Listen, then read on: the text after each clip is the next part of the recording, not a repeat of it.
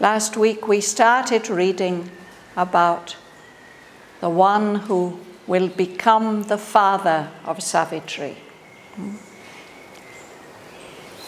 A world's desire compelled her mortal birth because of the great need of the world, which is embodied in this one particular individual. Savitri was born. And Sri Aurobindo is describing that one, that person, that one in the front of the immemorial quest, the leader of the evolutionary search. But now, when we come to page, to line 51, Sri Aurobindo is not talking about that one, he's speaking about all of us. He says, hidden deep in man, celestial powers can dwell. So I'm going to read on about those, that incognito, that disguised form of the imperishable who lives within each one of us. This sculptor of the forms of the infinite, this screened, unrecognized inhabitant, initiate of his own veiled mysteries, hides in a small, dumb seed his cosmic thought. In the mute strength of the occult idea, determining predestined shape and act, passenger from life to life, from scale to scale, changing his imaged self from form to form, he regards the icon growing by his gaze, and in the worm foresees the coming God. At last, the traveler in the paths of time arrives on the frontiers of eternity. In the transient symbol of humanity draped, he feels his substance of undying self and loses his kinship to mortality. A beam of the eternal smites his heart. His thought stretches into infinitude. All in him turns to spirit vastnesses. His soul breaks out to join the oversoul. His life is oceaned by that super life. He has drunk from the breasts of the mother of the worlds. A topless supernature fills his frame. She adopts his spirit's everlasting ground as the security of her changing world, and shapes the figure of her unborn mites. Immortally, she conceives herself in him. In the creature, the unveiled creatrix works. Her face is seen through his face. her eyes through his eyes. Her being is his through a vast identity. Then is revealed in man the overt divine, a static oneness and dynamic power descend in him, the integral Godhead's seals. His soul and body take that splendid stamp.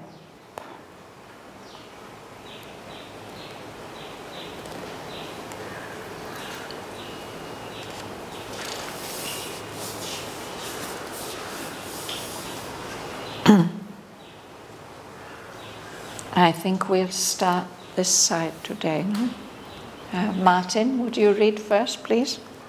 This sculpture of the forms of the infinite, this green, unrecognized inhabitant, initiate of his own veiled mystery, hides in a small, dumb seed his cosmic thought. Yes.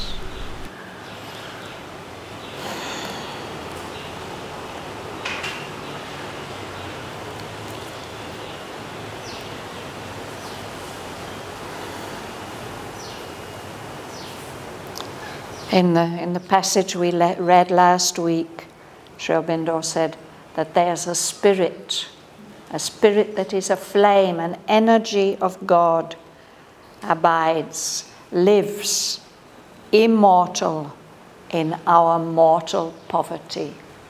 We are so poor and limited and small, but living within us, there is an immortal part. And that immortal part is an artist. He's a creative artist. And here in this sentence, Sri Aurobindo describes him as a sculptor. A sculptor is an artist who shapes three-dimensional forms. He's not a painter and he's not a poet. He makes three-dimensional forms. So this artist who is dwelling within each individual form in the creation is a sculptor. And what he's sculpting, the forms that he is shaping, they are forms of the infinite, of the supreme. He's living in us. He's an inhabitant, inhabiting each of the different forms of the creation. But he's screened, he's hidden, and so we don't recognize that he is there. That inhabitant dwelling within the human heart is the initiate of his own veiled mysteries. An initiate is somebody who knows the secrets of some hidden knowledge. Usually, to become an initiate, one has to go through a special discipline, be taught by a teacher. But this initiate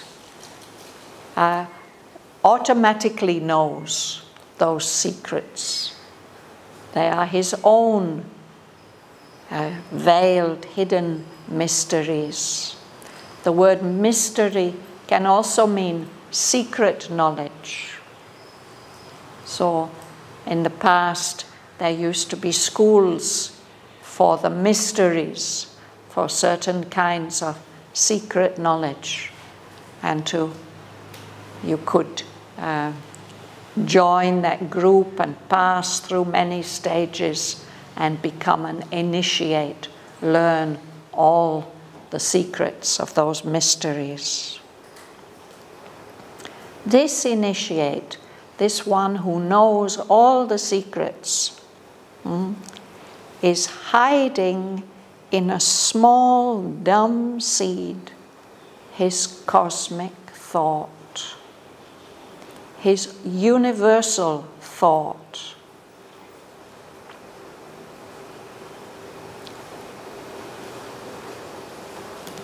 The way I understand this is that in the transcendent state, beyond the universe, in the eternal and the infinite, the One contains within his infinity and eternity many, many, infinite number of possibilities, of potentialities. And when he creates the world, creates the universe, and expresses himself in all the individual forms of the universe, in time and space, in each of those forms, he hides like a seed of one of his uncountable potentialities. So each of us is carrying within ourselves, as a small, dumb seed, a thought, a possibility, an idea of the Supreme. Otherwise, we wouldn't exist. We wouldn't be here at all. And now he's going to tell us a little bit more about that small, dumb seed and how it grows in time and space. Rosa, will you read, please? Shraddhavan, I have one question about initiate, an initiate. Yes. Il y a a difference with initiate and l'être éveillé? Sorry? A difference between the initié and? An être éveillé, when he's open of many. Well, with the idea of initiate, there goes the idea of knowledge. Yeah. That this being has acquired some knowledge which is not available to everybody, which is a kind of secret knowledge. Yeah?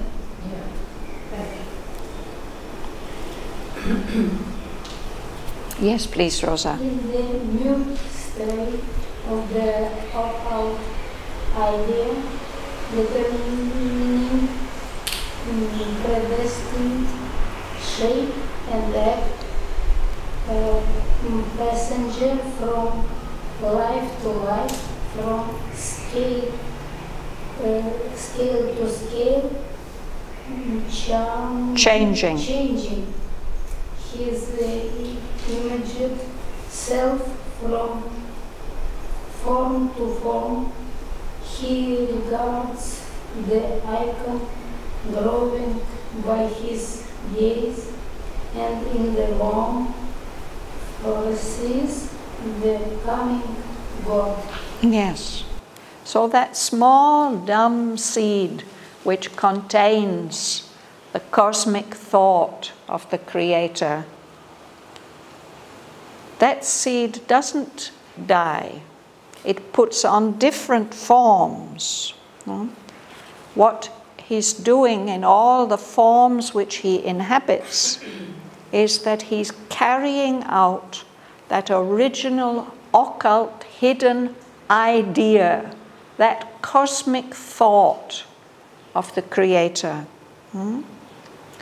And that's the strength, the silent, hidden strength that each of us is carrying within us. In the Sanskrit, we call it our svabhava, our self-existence. It's the cosmic thought that is in each one of us, which is in its origin eternal and infinite. So in the mute strength of that occult idea, this small dumb seed determines predestined shape and act. If you have a seed of a tree or a plant, that seed is containing within it certain possibilities.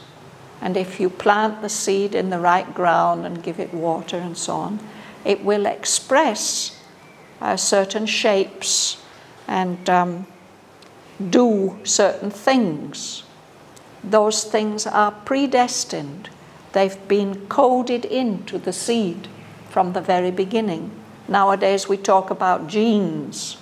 It's the genes that determine what color the flower is, what species it is, what color it is, what kind of leaves it will grow, and what properties it will have. So it is like that. We're carrying a seed within us, and according to the nature of the seed, then we put on different shapes and act differently. So this seed within us, this soul within us, is a passenger from life to life. The form of the seed changes, but the actual seed, the divine seed inside, that moves on and develops another suitable form.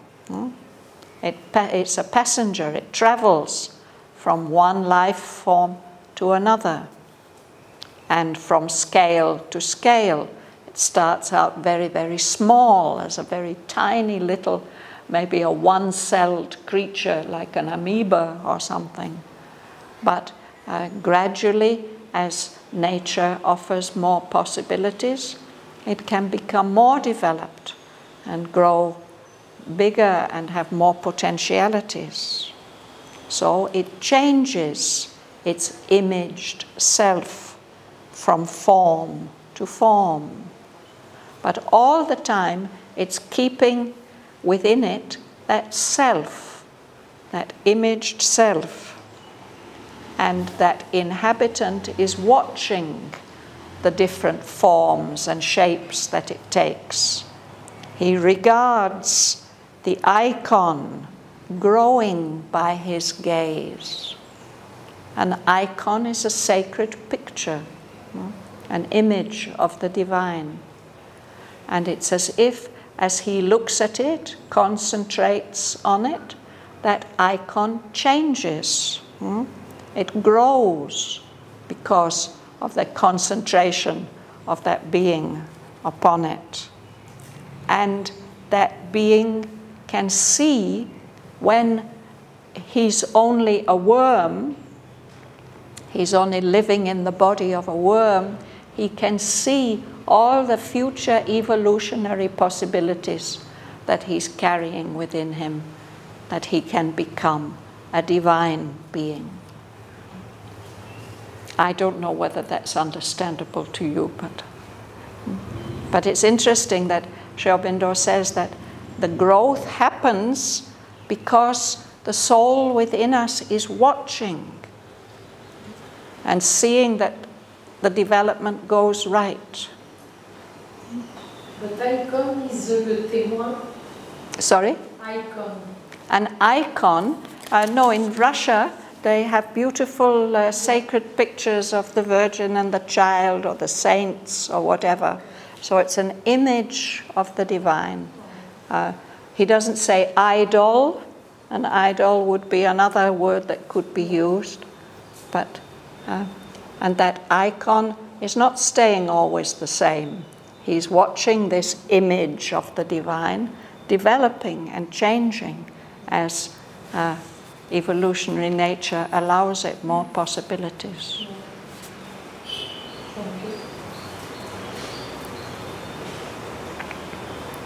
Omid, would you like to read? Yeah, sure. At last, the traveler in the paths of time arrives on the frontiers of eternity. In the transient symbol of humanity draped, he feels his substance of undying self and loses his kinship to mortality. So what happens is, with all these passages from life to life, from form to form, at last this traveler who's passing through time, a traveler in the paths of time, he reaches the frontiers of eternity. He develops until he's almost a god. He's covered up by this form of humanity, of a human being. But that's just a transient symbol. It's a symbolic form that will not last forever. It passes. When he reaches that high stage of development, then he feels and experiences his substance of self, undying self, his immortal substance. The transient symbol of humanity is mortal, it will die, but he feels his substance of undying self. And when he has that experience, then he loses his kinship to mortality. He knows that he is really immortal, and that relationship to his limited human form that is subject to death gets separated.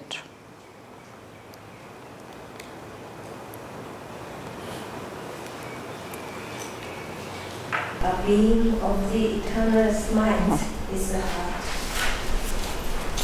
As the thought stretches into infinitude, all in him turns to split vastnesses.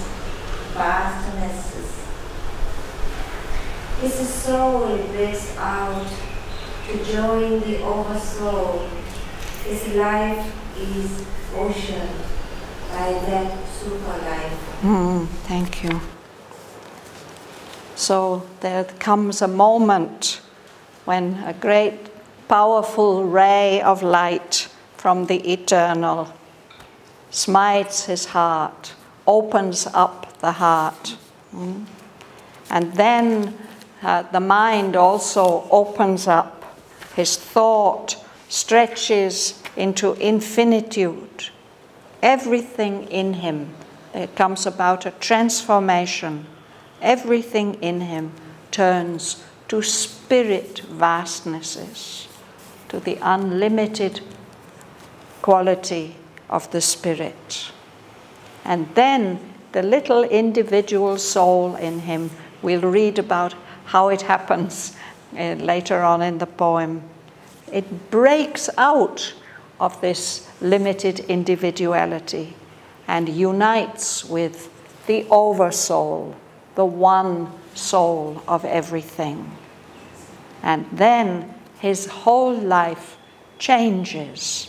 His life also becomes as vast as an ocean.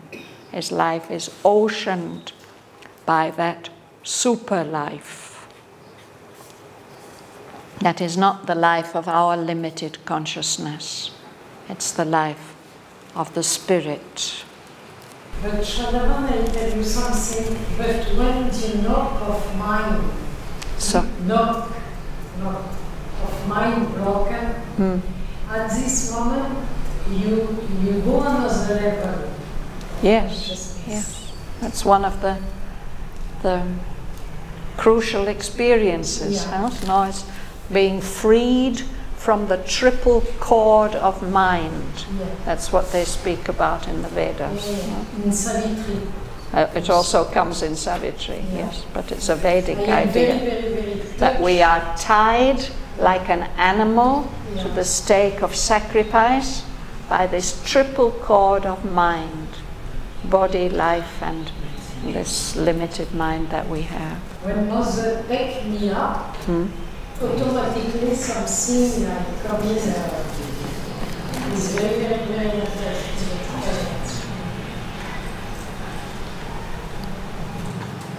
You'll read, yes. He has run from the breast of the mother of the world. A topless supernature fills his frame.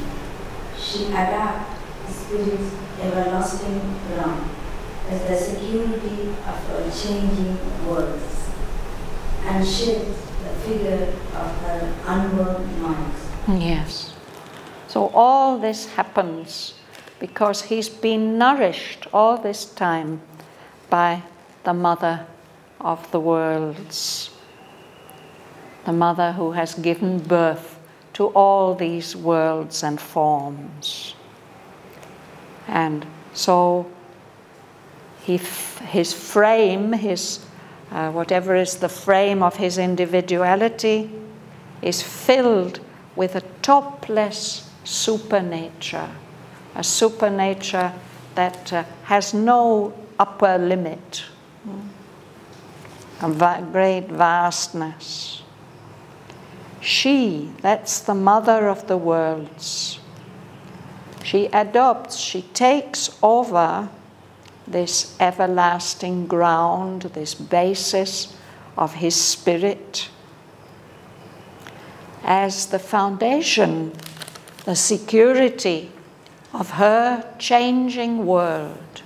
She will use his spirit and his nature and his possibilities to, as a basis for her creative acts. On that basis, she will shape the figure, all the different forms and images of her unborn mites, all the powers that she hasn't given birth to yet, that have not yet been manifested, all kinds of new possibilities in the universe. Chandra. Immortally, she commences ascending in the greater day and when critics works. Her face is seen through his face, her eyes through his eyes. Her being is through the wasp and tree. Then his spirit is man the over divine. Yes. So when this moment of fulfilled development comes, it's as if the mother of the world takes hold of that individual and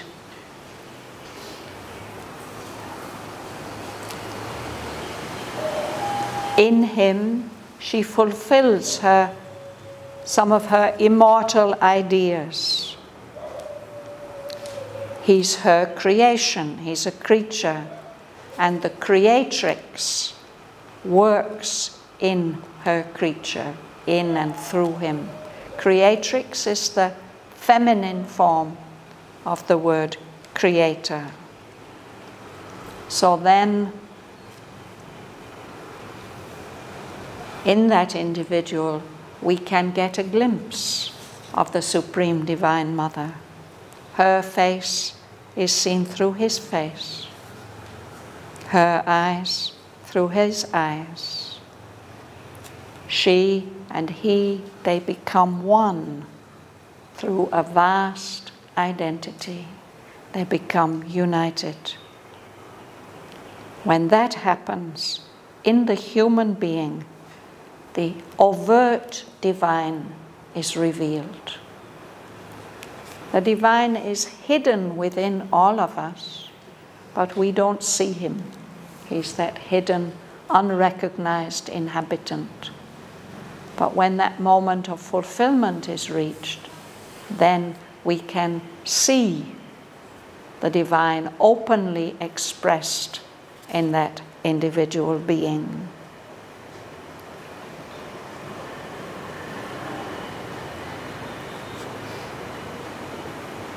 Suresh.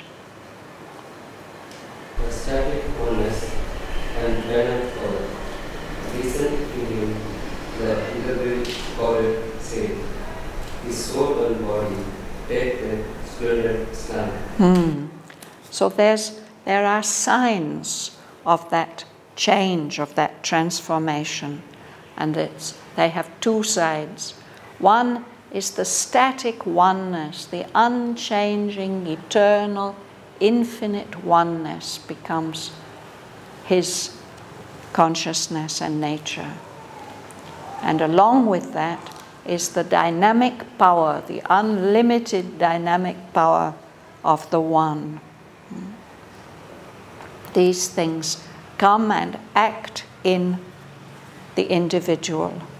And these things are like seals or stamps of the integral Godhead, of the complete divinization. Not just consciousness, not just power, both together. And his soul and his body take that splendid stamp. That's when the individual becomes a divine being and lives a divine life.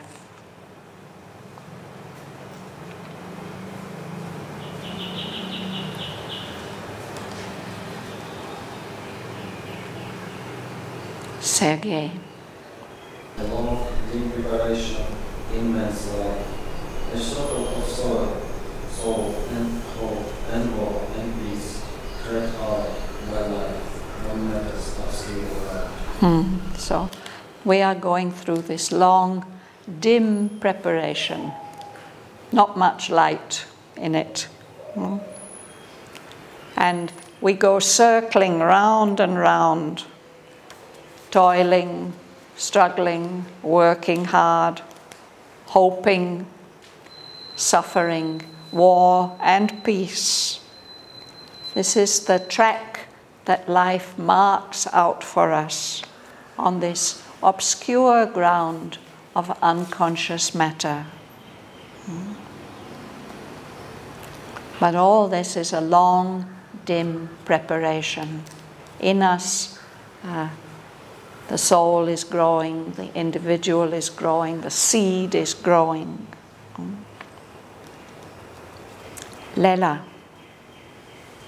In his arm to leave no feet, ever drop, he seeks through a penumbra shot to flame, a veiled reality half known, ever missed. A search for something or someone never found. Out of an ideal never made real here.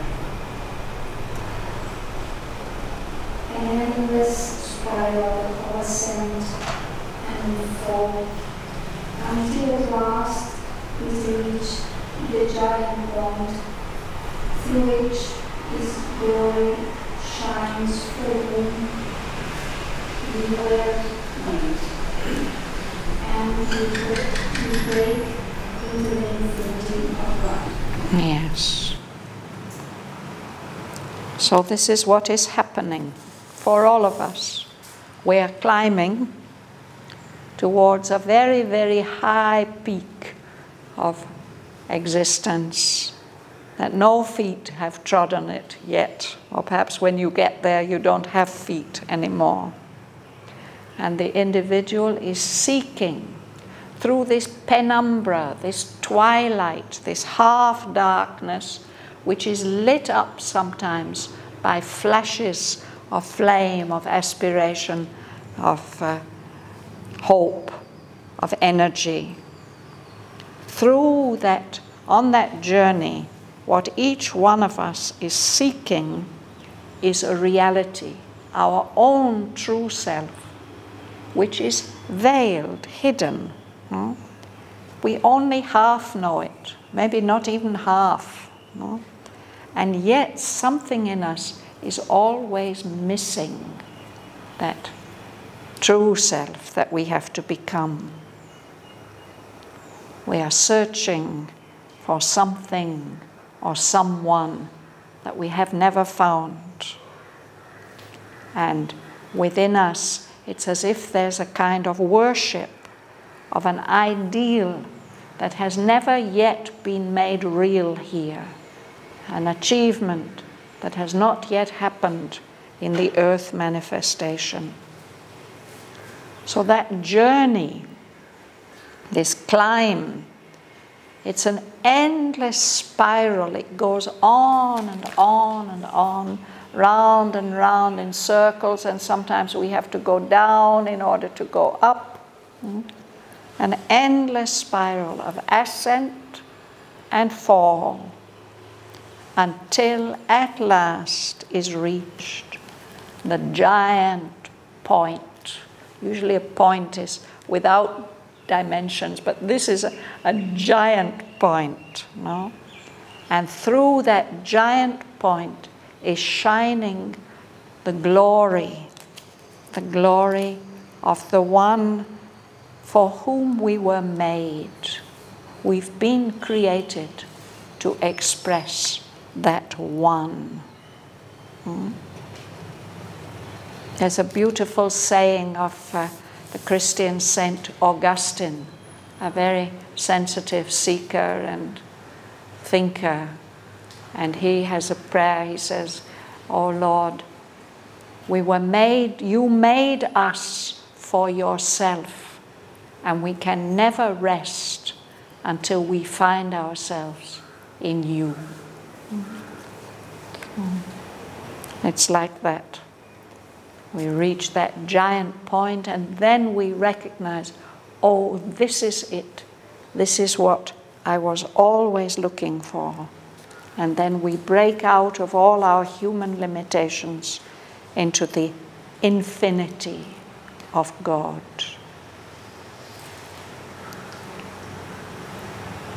You'll read. I don't know your name. Devain. Devain? Across our nature's border line we escape into supernature's arc of living light. This now was witnessed in that Son of Force. In him that high transition laid its base. Yes. So there's that moment of reaching the giant point and breaking out of all the limits. And then we escape across all these borderlines of our nature into supernature's arc. An arc is part of a circumference of a circle, but it's not complete, it's not limiting. Supernature's arc of living light. So this process now, and this realization was witnessed, was seen in that Son of Force, that one that Sri Aurobindo is talking about, who will become the father of Savitri. His name is Asvapati. In him, in King Asvapati, that high transition, that passage from one state to another one, laid its base, its beginning.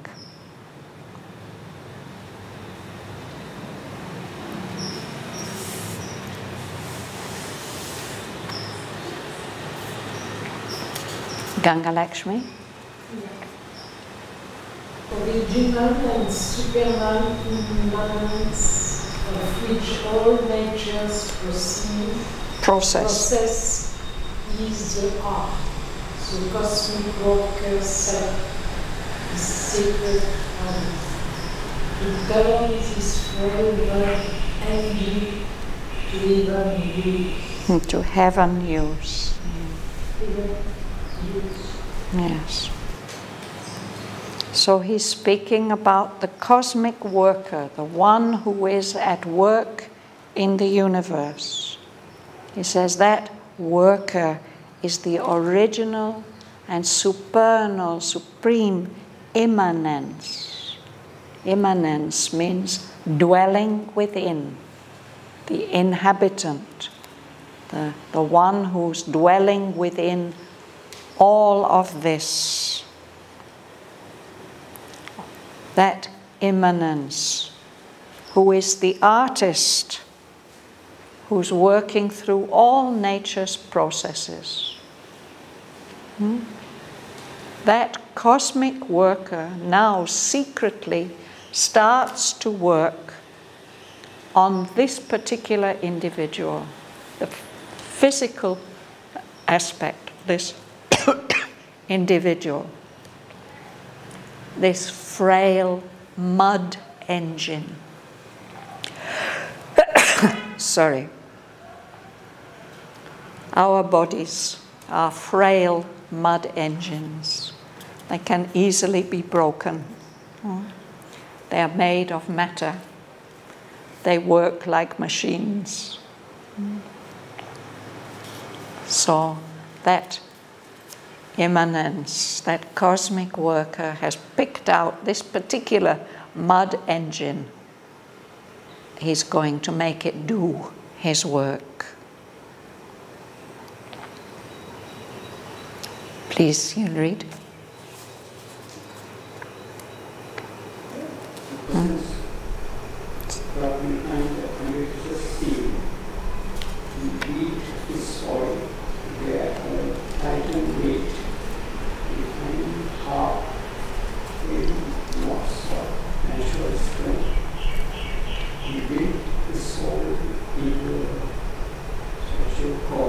Yes.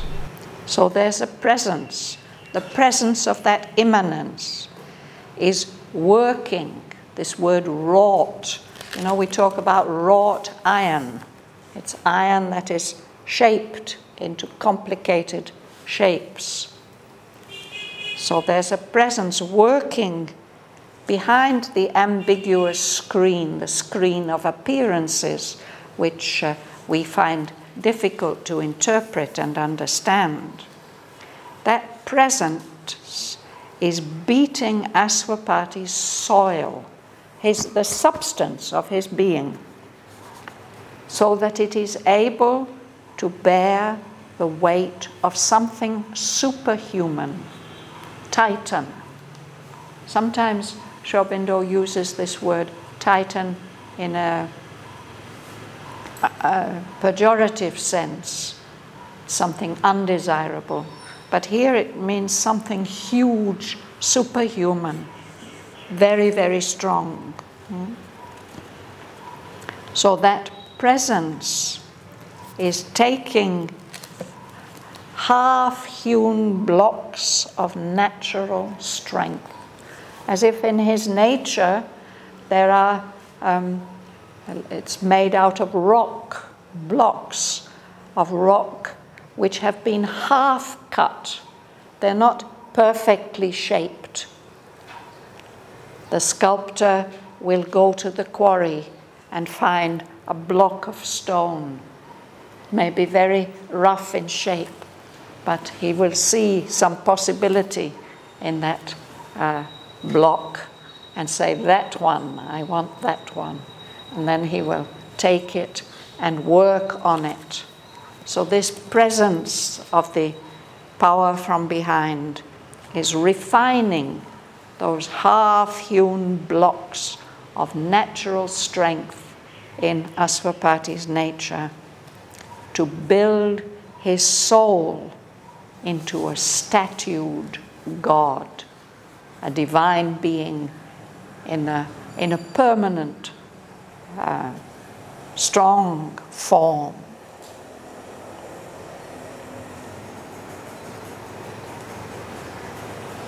Mochi, you'll read. Craftsman of the magic stuff of self, who labors at his high and difficult mind in the bright workshop of the wonderful world, molded in inward times with many parts. So this is how that sculptor is working. He doesn't work with material things. He works with the magic stuff of self, the subtle being. He's always working at his high and difficult plan in the wide workshop of the wonderful world. All this wonderful world is his workshop, and he's got so many projects going.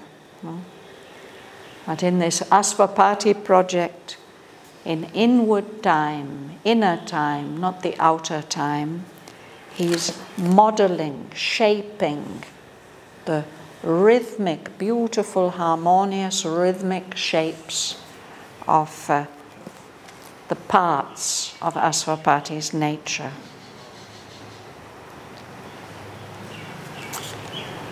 Sarojini? Then come the transcendent miracles. Then must immaculate grandeur called outline. At travel in the occult home of life. His dreamed magnificence of things to be. So then something suddenly happens. He's been working away behind the screen in inward time, but then suddenly, abrupt, it happens very unexpectedly and suddenly, this miracle, this transcendent miracle, that hidden greatness which is doing all this shaping, this immaculate grandeur, which is absolutely pure and perfect, is able to make an outline in life. He's giving birth to something at travail. It is the idea of giving birth to a child. So in the womb of life, life is the womb which will have to give birth to this new child. And he's able to outline his dreamed magnificence of things to be, things that will be in the future. He creates this very special being, King Asvapati. Alice.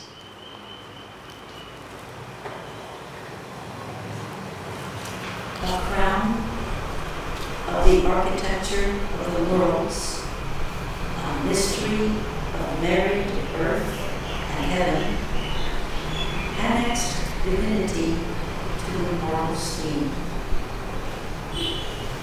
The seer was born, a shining guest of time. So this is what happens. A special being, a very special human being. He's a crown of the architecture of the worlds, all the many different forms that have been shaped. This being, he's something mysterious because it's a marriage of earth and heaven, the material world and the higher levels of consciousness. And this makes a connection, annexed divinity. If you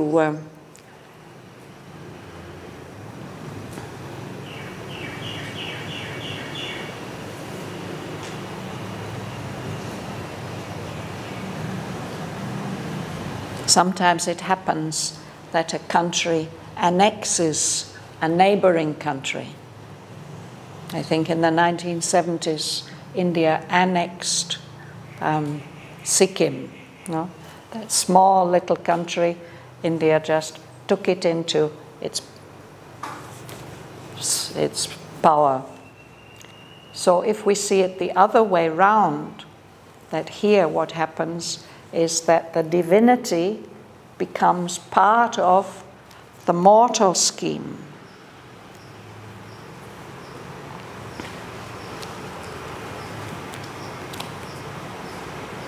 To the scheme here which is not immortal, which is in the grip of earth, of ignorance and death, the material scheme. As a result, this special being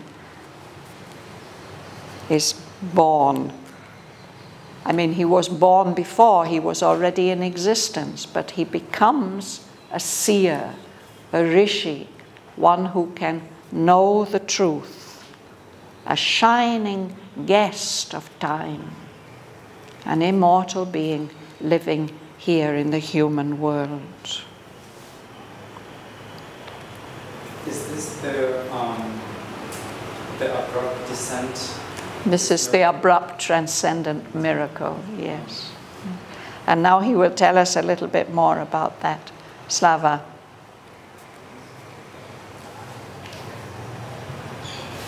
For him, mind's limiting firmament seemed raw. In the gripping forefront of the night and day, the gate was rent in the whole concealing world. The conscious ends of being went coming away. The arrangement of the legal person fell. The Island. The Iceland ego joined its content. Yes. So for him, for Asvapati, this seer, the shining guests of time, this limiting firmament, this kind of sky, this sky lid ceases, it no longer exists. He says, in the griffin forefront of the night and day, this, on the very edge or limit or frontier of this world of dualities, of contradictions, of light and dark and all the other opposites, something is opened up, a gap is rent. Whatever was limiting is split and opened in that all-concealing vault. A vault is a curved roof like we have in our hall over there. It just opens up, no? And for Asvapati, all the conscious ends, the frontiers and limitations of his being just get rolling back like scenery in a theater being moved away, and there's no limitations anymore. No? The landmarks, all the border lines, the things that mark the border lines of the little person, of the little human person, they just fall. And this separate individual, this island ego, joins its continent. It's not an island anymore. It's part of a vast self.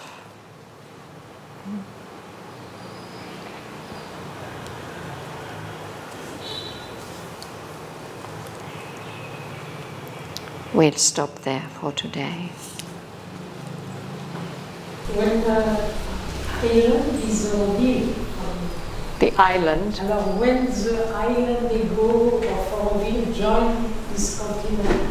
It's for each of us. Each of us is like an island, no? Yeah. But the poet tells us no man is an island. Actually, we're all part of that continent. But our consciousness is developed like that. And in the Life Divine, Sri Aurobindo tells us why it is like that. In order to develop our individuality, we have to go through this ego phase. But then we can develop more and more and come to this giant point where the ends of being go rolling back and the island ego joins its continent, becomes part of its own true, vaster whole. Shraddhavan, I have a question. What is the base, eternal base? So, sorry? eternal days. Not this, but I read in Savitri. The base. Go back to the la base.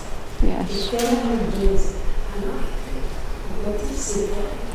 There's something which is holding all this up, no? We may feel as if we are floating in space, but we are not. We wouldn't be here at all unless there were an eternal base which is allowing all this to exist. No, it's not for me, but it's difficult to understand when I read. Yes, these are very challenging, mysterious lines. I have written this book, The English of Savitri, Volume 1. It covers all these lines. But now, as I read them with you again, I think, how could I ever have explained that?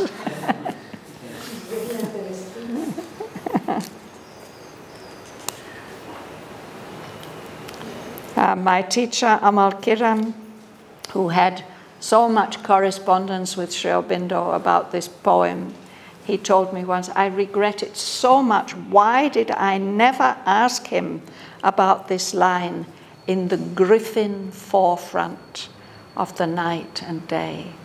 Why does he use that word griffin here? Do you know what a griffin is? It's a figure in ancient Greek iconography, actually. It looks like a lion, but it has the beak of a big bird and bird's wings. And they used it a lot in their temples. There would be griffins holding things up. So the only light I could find about this is that the griffin is the griffins. There's this goddess of necessity who determines how things have to be. And her chariot is pulled by griffins. So perhaps that gives some idea about coming to the end of that world which is determined by necessity. There's a gap that's rent in this world of night and day. Open up to something much, much vaster. And these symbolic animals, they always have a meaning. So the lion, it's the most powerful animal on the earth, And this griffin, this great vulture or eagle, that's perhaps the most powerful bird in the sky. So this being moves freely, not only on the earth, but in the higher levels of consciousness.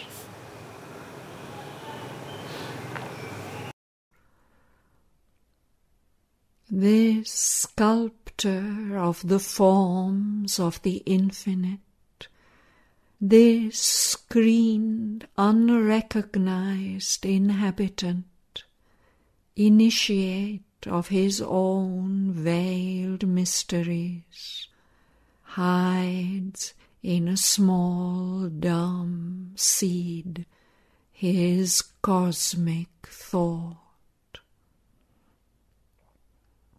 In the mute strength of the occult idea, determining predestined shape and act, passenger from life to life, from scale to scale, changing his imaged self from form to form, he regards the icon growing by his gaze, and in the worm foresees the coming God. At last, the traveller in the paths of time arrives on the frontiers of eternity. In the transient symbol of humanity draped, he feels his substance of undying self and loses his kinship to mortality. A beam of the eternal smites his heart. His thought stretches into infinitude. All in him turns to spirit vastnesses. His soul breaks out to join the oversoul. His life is oceaned by that super life. He has drunk from the breasts of the mother of the worlds. A topless supernature fills his frame. She adopts his spirit's everlasting ground as the security of her changing world, and shapes the figure of her unborn mites. Immortally she conceives herself in him. In the creature, the unveiled creatrix works.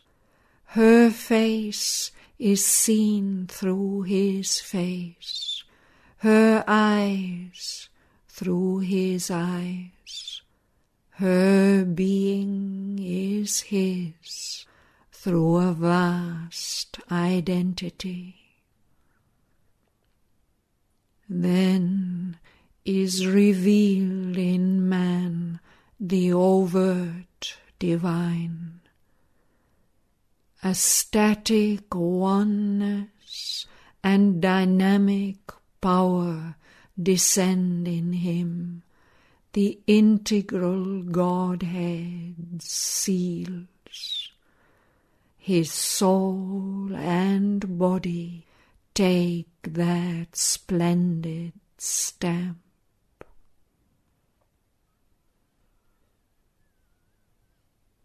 A long, dim preparation is man's life, a circle of toil and hope and war and peace, tracked out by life on matter's obscure ground.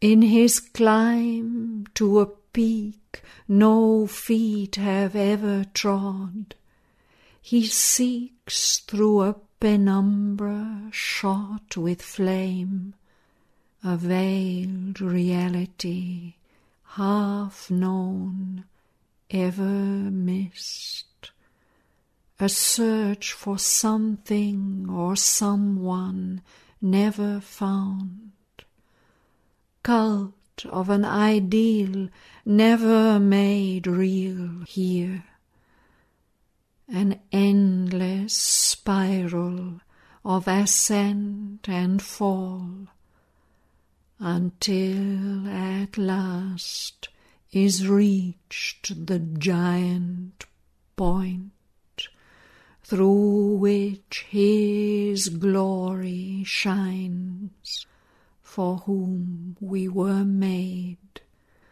and we break into the infinity of God.